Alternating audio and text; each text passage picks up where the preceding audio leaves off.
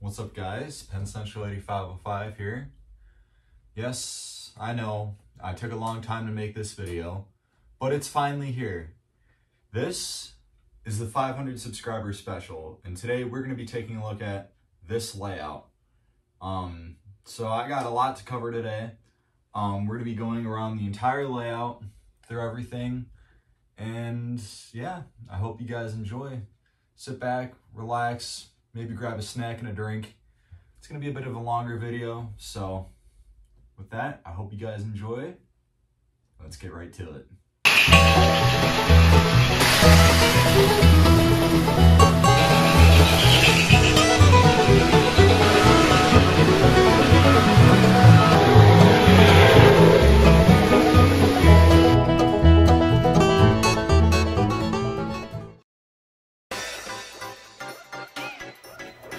This layout is a relatively large layout. It spans at its longest points 12 feet by 11 feet. It sits about 35 inches off the floor, and it is entirely fast track with the exception of the trolley line, which is tubular track. It consists of two main running loops with a yard and an extra side in. And it is a pretty decent layout. This is about 10 years old, and yeah, it's a nice layout. I really like it a lot. Power for this layout comes from a ZW transformer for all the accessories, a KW transformer for the yard, a small Lionel Hobby transformer for the trolley line, and then for the two main lines, they were originally powered by Z1000 controllers. The outside loop is still a Z1000 controller, but we had to replace one because it started leaking power, and trains would, they would start to run without, having any power to put to them. So we replaced that with a Lionel transformer from around the 90s to the early 2000s. It was very common in a lot of starter sets.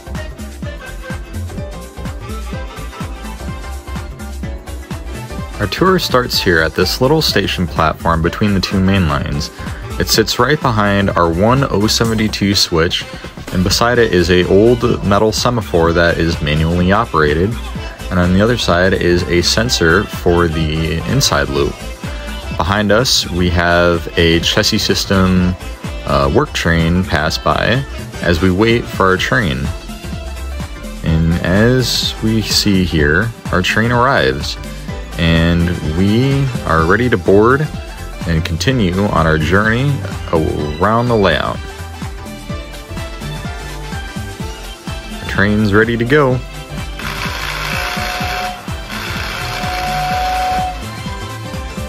With the two blasts of the whistle, we head north, around the first turn and our first point of interest.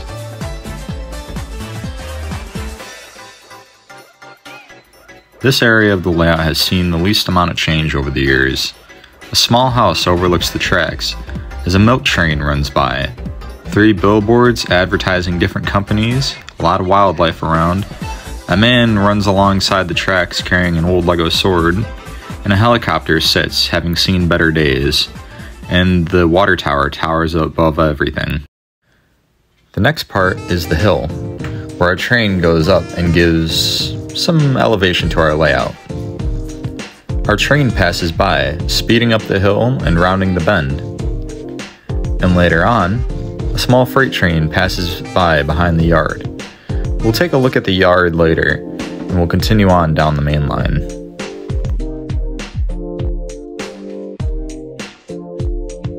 At the northwest corner of the layout sits the mountain, and our first of 2 bridges.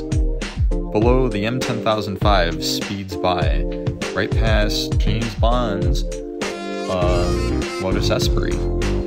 Above, we have the mountain and an old tunnel, with some dwarves standing on some old railroad tracks. Beside them is my lineup of Sonic figures, and above, at the top of the mountain, is a radio tower where an old man sits and meditates. Moving down the line, we see a part of the layout that should be very familiar to longtime viewers of the channel, the big Lionel Bridge. Our train passes over the bridge, while a GP9 crawls carrying a shipment of automobiles.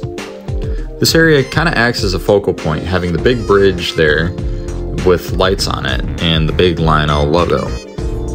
This bridge spans the access hole that we have to access the window or to the rear of the layout, and the lower loop of track goes around it.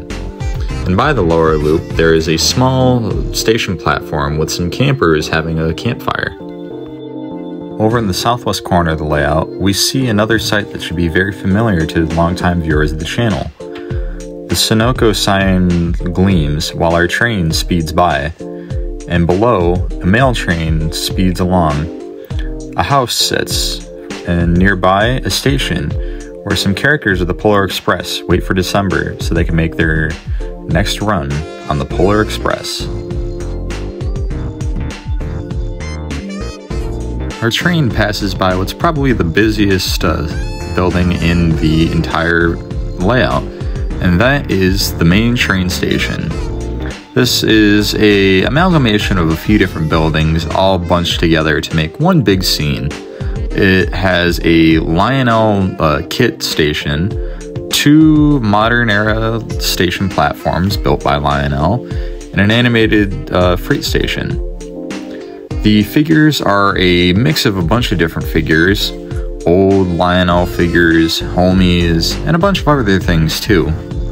And yeah, it makes for a pretty busy scene on this layout. And as we'll see as well, this station doesn't just serve passengers, it also serves freight. At the end there is the switch tower, and some men are getting some cargo ready to be loaded onto the next train. As we'll pass by here, a band plays for a small crowd of people. Behind the station lies a little freight station, and a Susquehanna RMT Beep backs in with a boxcar ready to be loaded up.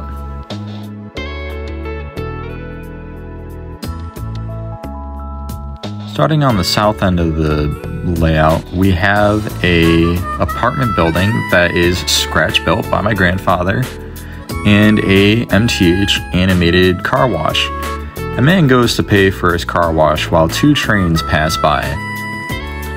The building on the far end is, again, like I said, scratch built, made almost entirely out of wood. And fun fact, on the side of the building, there are some advertisements reminiscent of a real building in my town. Next to the freight station, we have the newsstand, which kind of acts as a part of a little square, which here we also have a clock tower, a flagpole that's just out of view of the camera, and a bench for people to sit. Across the street, we have the Esso gas station with a couple of cool cars parked up next to the place. We also have the local diner, which seems very busy tonight. A plumbing shop with men hard at work getting stuff organized, and a hot rod shop named after me. Next to there, the Joker's on the run again, but not to worry, Batman and a bunch of others are going after him as they speed past the bank, a hospital, and the Ford dealership.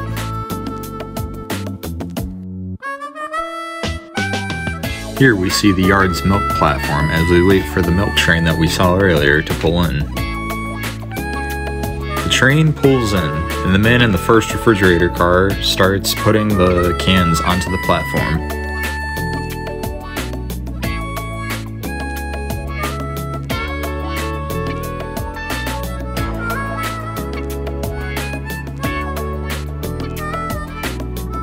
The first car is empty. The engineer moves the train up so then the man in the second car can start emptying his car.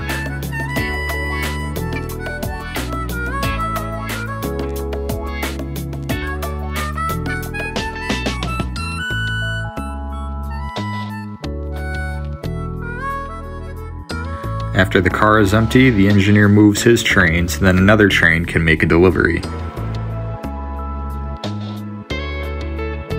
The next train drops off a cattle car at the livestock yard to eventually move those cows to another farm.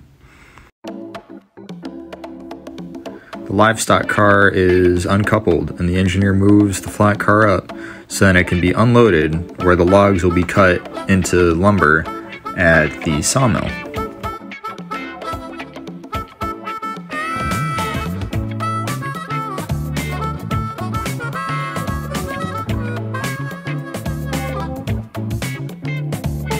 Another engine moves in gondolas to be filled with barrels.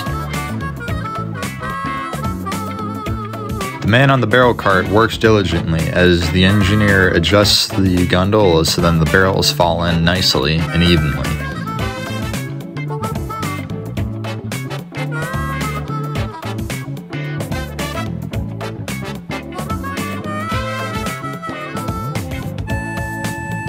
The engineer now moves the gondolas up so then the other gondola can be filled at the other barrel loader. Like at the last barrel loader, the engineer will adjust the gondola as needed so then the barrels fall in evenly.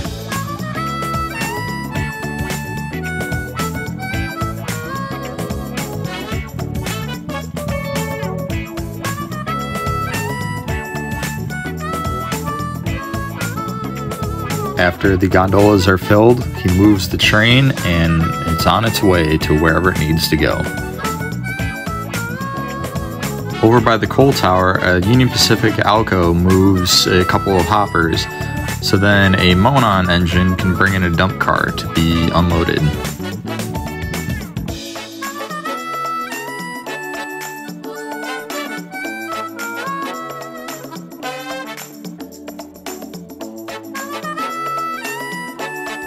Later, we see the hoppers get returned to the coal tower, while the crane loads up some scrap metal onto the awaiting gondolas.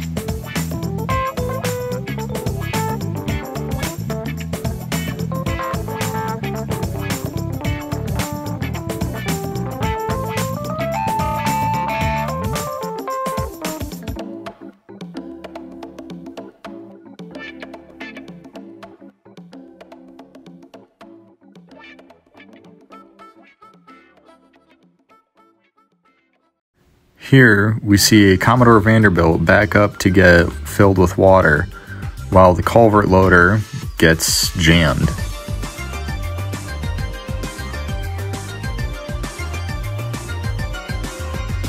A repairman inspects the oil derrick on the right because the weight is loose. An Illinois Central F3 approaches to get refueled after dropping off some freight cars.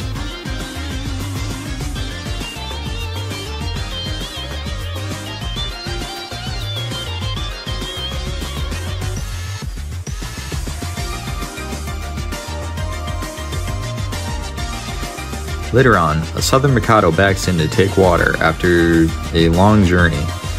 The wind must be heavy today because the door to the outhouse can't stay closed.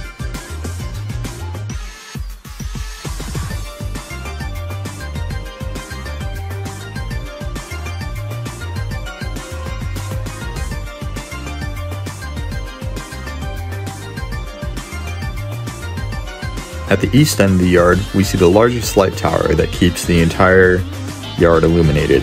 We also see a water tower and another light tower that has been decommissioned. As we'll see in a second, two very peculiar trains will pass by.